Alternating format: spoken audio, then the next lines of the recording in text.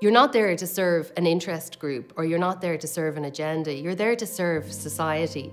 And the best columns, I think, are the ones that ask a question that's the right question at the time. If it's a question that's going to make people uncomfortable, sometimes that's a sign that it's the one that you should be asking. We have that unique bond, that unique insight into community life, into what's happening, what's important, what really matters to people.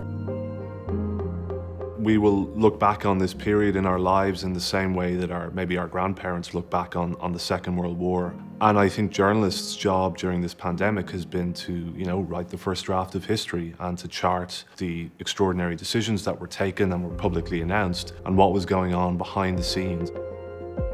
What we uncovered was that FBD had sold the policies to a number of businesses specifically to cover coronavirus. And then once it did come and they were potentially on the hook for all these losses, they changed their position and said, we won't be paying out your claims and we're very sorry. The sector has a much bigger audience now than it ever had before because of digital. On a morning in 2014, a lady called into our front counter asking to speak to one of the reporters because she wanted access to our files. Her name was Catherine Corliss, and she was doing a project on the Tuam Mother and Baby Home.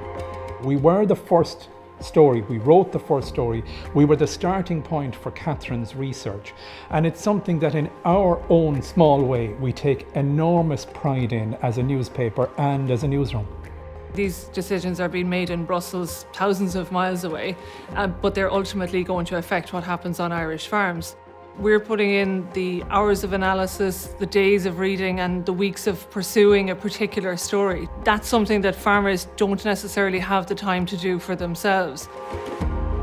We decided we were going to bring out a supplement for the commemoration of the death of Michael Collins, and what a lot of people wouldn't have realised was that Michael Collins was one of our original shareholders in the newspaper, and we've had an absolutely huge response. People calling into the office looking for copies, and even though we've had a version online, and they were saying no, they want the hard copy, they want the print, they want to be able to feel it, hold it in their hands. So our editor Des Gibson said, we're going to boycott this fight.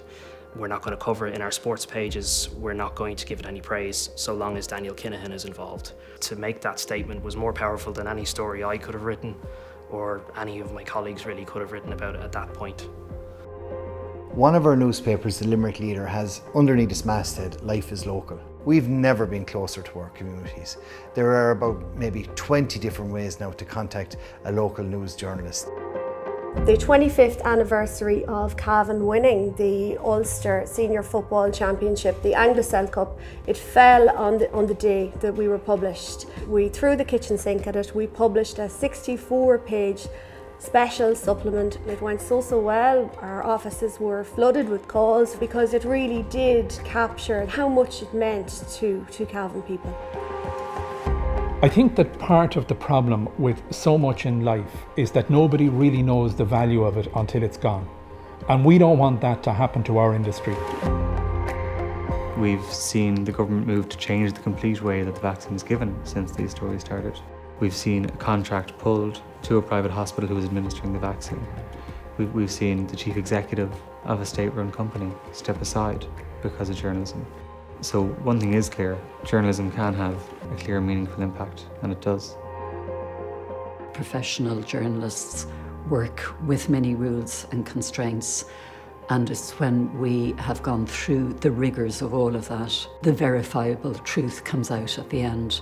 And if society doesn't have verifiable truth, then society is at risk.